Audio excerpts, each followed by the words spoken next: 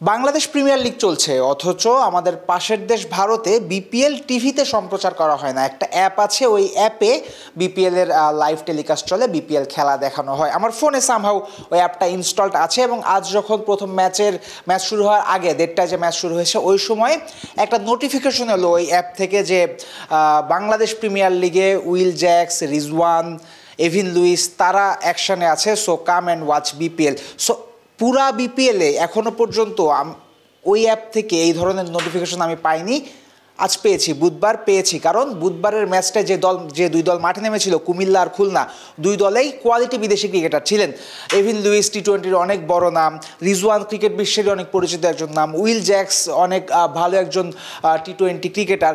So এই প্লেয়ারদের নাম দিয়ে ওই অ্যাপটাও দর্শকদের ডাকছিল যে আসো বিপিএল দেখো, বিপিএল একটা ভালো ম্যাচ হবে। এবং ধারণা করা হচ্ছিল খুলনা আর কুমিল্লার যে ম্যাচটা, খুলনা টাইগার্স আর কুমিল্লা ভিক্টোরিয়ান্সের যে ম্যাচটা, সেই ম্যাচটা অনেক কম্পিটিটিভ একটা ম্যাচ হবে, অনেক একটা থ্রিলার দর্শকরা পাবে। কিন্তু আলটিমেটলি সবার ধারণা ভুল হয়েছে। খুলনা কুমিল্লার ম্যাচে কুমিল্লা জিতে গেছে এবং খুলনা পরপর দ্বিতীয় হার বরণ করেছে এবং পয়েন্ট টেবিলে আরও এক ধাপ নিচে নেমে এখন খুলনার অবস্থান 4 নম্বরে।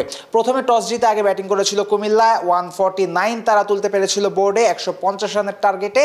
115 রানেই কিন্তু অল আউট হয়ে গেছে খুলনা, 34 রানের হার বরণ করতে হয়েছে এনামুল হক বিজয়ের দলকে।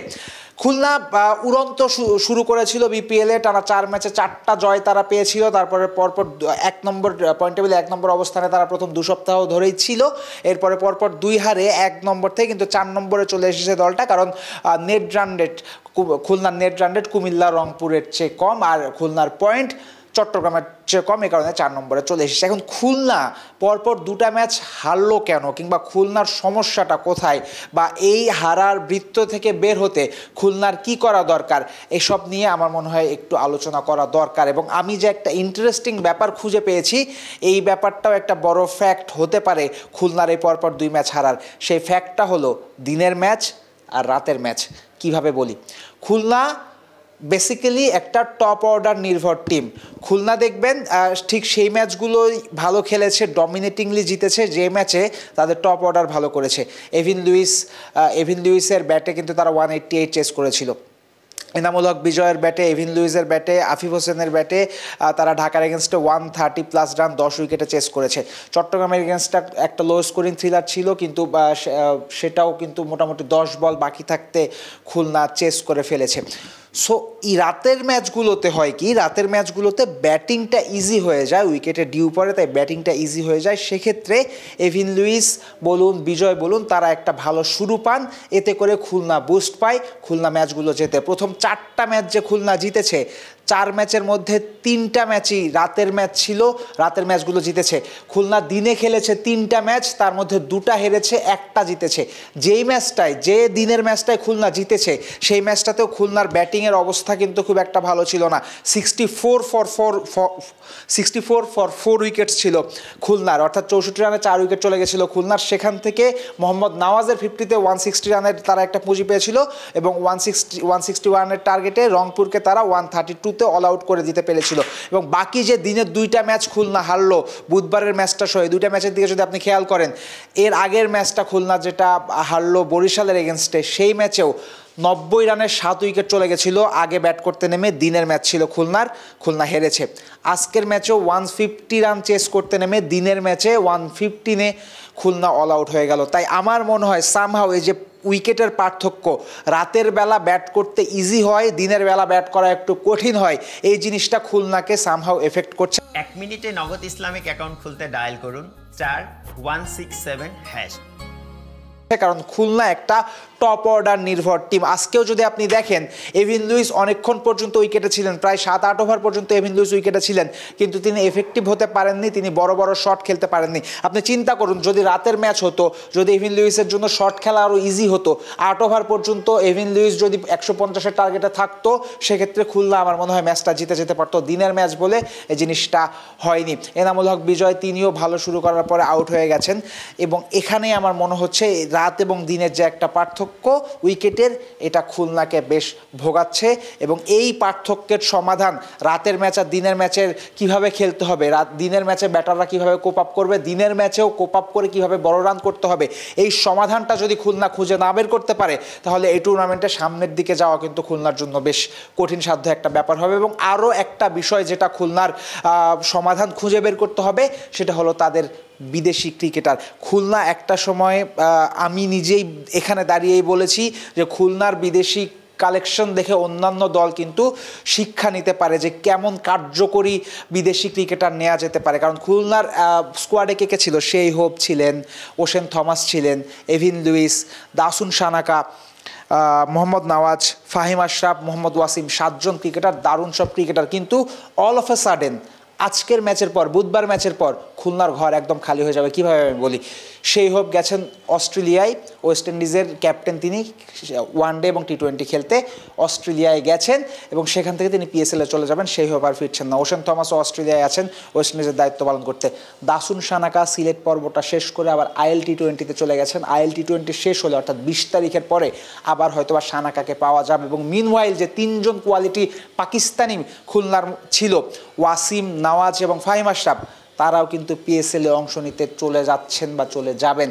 তাই খুলনার কিন্তু একটা বিশাল বড় ভ্যাকুয়াম ক্রিয়েট হয়েছে।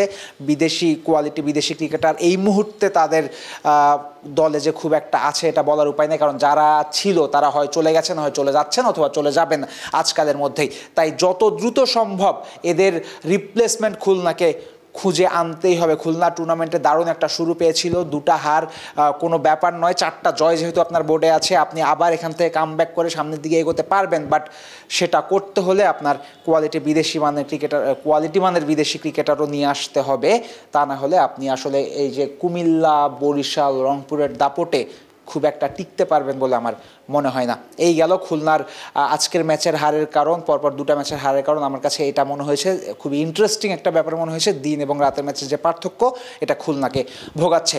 On the other hand Comilla Victorians, finally for Comilla fans, finally for Bangladesh cricket fans, Liton Das খানিকটা হলেও রানে ফিরেছেন। আজকে দারুণ একটা শুরু পেয়েছিলেন, একটা লাইফ তিনি পেয়েছেন, ঠিক আছে।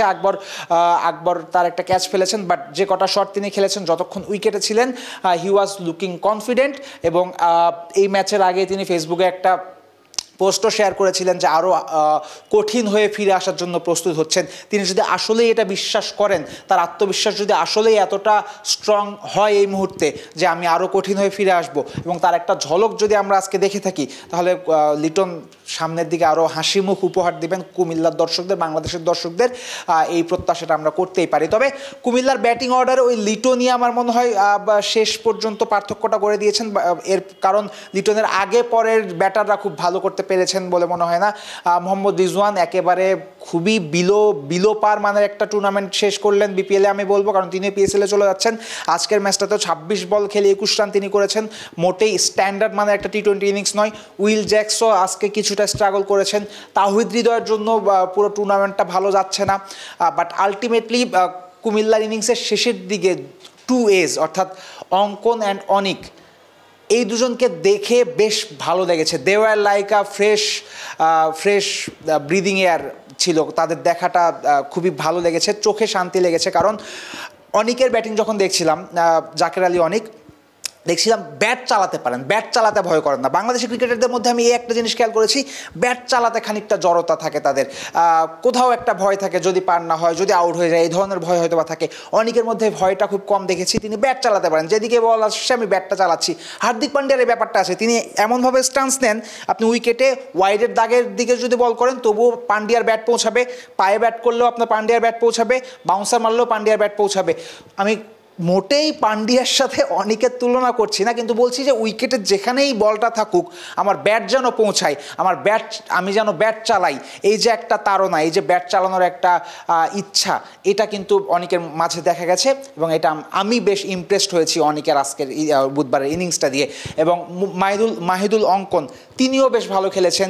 ওয়াসিমকে যে ফাহিম আশরাফকে যে 6টা মারলেন 20তম ওভারে, জাস্ট শটটা মেরেই দাঁড়িয়েছিলেন জায়গা মতো, কারণ তিনি মারার সাথে সাথেই বুঝেছেন যে this one is going for a 6। ভালো দেখেছে এই দুজন ব্যাটারকে। তো কুমিল্লার কথা যে বলছিলাম, ক্লিনিক্যাল একটা পারফরমেন্স বলবো, এবং ম্যাচ তারা জিতেও গেছে, জিতে তারা পয়েন্ট টেবিলের উপরের দিকেও চলে গেছে। এবং কুমিল্লার আরেকটা যে ব্যাপার, সেই ব্যাপারটা আপনাদের সাথে একটু শেয়ার করা দরকার। কুমিল্লার বিপিএলে সাফল্য পাওয়ার একটা মুখস্থ ট্যাকটিক্স আছে, একটা মুখস্থ ট্যাকটিক্সতেই তারা প্রত্যেকবার চলে। ট্যাকটিকটা কি আমি বলি, আমি টুর্নামেন্টের শুরুর দিকে বিদেশি ভালো ভালো ক্রিকেটার আমি নিব, এটা তারা ভাগ্যের জোরে হোক অথবা ডিরেক্ট সাইনিংয়ে হোক, তাদের লোকাল সাইনিং ভালো, তানভীর ভালো, মুস্তাফিজ ভালো, লিটন দাস ভালো, তাওহিদ হৃদয় ভালো, এটা ভালো। এবং এরপরে আমার অ্যাভেলেবেল যারা ক্রিকেটার আছেন তাদেরও আমি নিব। রিজওয়ানকেও তারা নিয়ে এসেছেন, এবার গতবারও নিয়ে এসেছিলেন, খুশদিল শাহকেও নিয়ে এসেছেন, এবার ইফতেখারও আসার কথা ছিল, ইফতেখার আলটিমেটলি আসেননি। কিন্তু যখন এই ক্রিকেটাররা আমাকে প্লে অফ পর্যন্ত নিয়ে যাবে, কিন্তু যখন আমি প্লে অফে পৌঁছে যাব তখন I will bring Moin Ali, I will bring Andre Russell, I will bring Sunil Narayan. আপনি এই ক্রিকেটারকে যখন বিপিএলের একটা দলে রাখবেন, তখন comparing two BPL, I mean বিপিএলের স্ট্যান্ডার্ড অনুযায়ী তখন ওই দলটা অনেক বেশি স্ট্রং হয়ে যাবে। কুমিল্লা ঠিক এই কাজটাই করে, তাদের দল এমনিতেই মোটামুটি ভালো একটা দল থাকে, কিন্তু লিগ পর্বে কুমিল্লার যে দলটা খেলে, এই দলটা অন্য দলের কম্প্যারিজনে হয়তো বা 18-20, 19-20 থাকে। কিন্তু যখনই প্লে অফে কুমিল্লা চলে যায় আর বড় নামগুলো আসে, রাসেল, নারায়ণ, মঈন আলী এবং আরও বড় নাম তারা এবার আনার চেষ্টা করছে, তখন কিন্তু কুমিল্লা সবার ধরাছোঁয়ার বাইরে চলে যায়, কুমিল্লা কাপটা নিয়ে চলে আসে। এবং মজার ব্যাপার হলো, আমি এবার কুমিল্লা কতটা সফল হবে এটা নিয়ে আমার ডাউট ছিল, কারণ কুমিল্লার ওই যে বলছিলাম নাসিম শাহকে তারা পাচ্ছেন না, ইফতেখারকে তারা পায়নি, এই কারণে কিছুটা ডাউট ছিল। বাট আলটিমেটলি এখন পয়েন্ট টেবিলের দিকে তাকালে দেখবেন কুমিল্লা বেশ ভালো মতোই টপ 4-এ আছে, 2-3-এর দিকে তারা আছে, এবং প্লে অফেও তারা মোটামুটি আরাম করেই পৌঁছে যাওয়ার কথা কুমিল্লার, কারণ দুটা দলের অবস্থা খুবই খারাপ, সিলেট আর ঢাকার। সেক্ষেত্রে মোটামুটি আরাম করেই কুমিল্লার পৌঁছে যাওয়ার কথা। এবং যখনই তারা প্লে অফে পৌঁছে যাবে 20 তারিখের পরেই রাসেল, নারায়ণ, মঈন আলী তারা চলে আসবে, কুমিল্লা সবার ধরাছোঁয়ার বাইরে চলে যাবে। তাই এবারও কুমিল্লাকে আপনি ফাইনালে ধরে রাখতে পারেন, এবারও কুমিল্লা চ্যাম্পিয়নশিপের জন্যই ফাইট দিবে, এবারও কুমিল্লা চ্যাম্পিয়নশিপ অর্জন করার জন্য যেমন দল বানাতে হবে তেমনই দল বানাবে।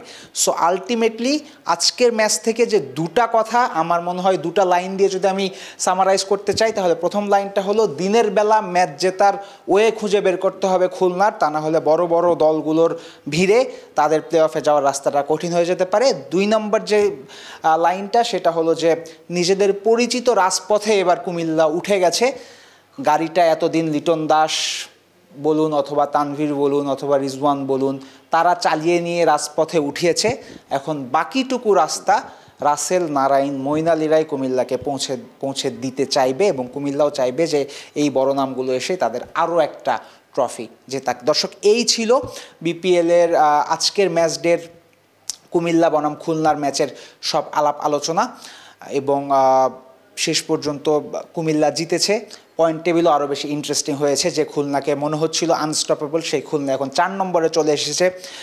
চট্টগ্রাম 3 নম্বরে আছে, 2 নম্বরে আছে, কিন্তু এরপর তাদের নেট রান রেটও কিন্তু খুব বেশি ভালো নয়, তারাও যে কোনো মুহূর্তে পা হরকাতে পারে। এদিকে বরিশাল আবার 5 নম্বরে আছে, তারা যে কোনো মুহূর্তে টপ 4-এর মধ্যে ঢুকে যেতে পারে। সেই টপ 4-এর মধ্যে ঢোকার জন্যই তারা ঝাপটি মেরে বসে আছে, আমি বলবো যে কোনো মুহূর্তে তারা ঢুকে যেতে পারে বড় কোনো দলকে হারিয়ে। সো ওভারঅল বিপিএল বিজনেস এন্ডের দিকেই চলে গেছে, বিপিএল বেশ জমে উঠেছে। আমি আশা করব আপনাদের বিপিএল দেখার এক্সপিরিয়েন্স আরও বেশি ভালো হয় আমাদের সাথে থেকে, ক্রিকফ্রেন্সির সাথে থেকে, কারণ আমরা বিপিএল সহ ক্রিকেট দুনিয়ার সবশেষ খবর আপনাদের সবার আগে দেওয়ার চেষ্টা করি। সুতরাং ক্রিকেট দুনিয়ার সবশেষ খবর সবার আগে জানতে, আপনার বন্ধুদের চেয়ে বেশি এডুকেটেড থাকতে, বেশি লিটারেট থাকতে, ক্রিকেট দুনিয়ার বেশি নলেজ জানতে ক্রিকফ্রেন্সির সাথেই থাকুন। আমাদের আপনারা ফেসবুকে পাবেন, ইউটিউবে পাবেন। ফেসবুকে একটা ফলো অথবা লাইক দিয়ে দিতে পারেন, আর ইউটিউবে সাবস্ক্রাইব করবেন। আমি ফয়সাল হাবিব আপাতত বিদায় নিচ্ছি, আপনাদের সাথে আবার দেখা হবে বিপিএলের পরের ম্যাচ ডের আগের দিন, অর্থাৎ ম্যাচ প্রিভিউ নিয়ে। ততক্ষণ পর্যন্ত সবাই ভালো থাকবেন, সুস্থ থাকবেন।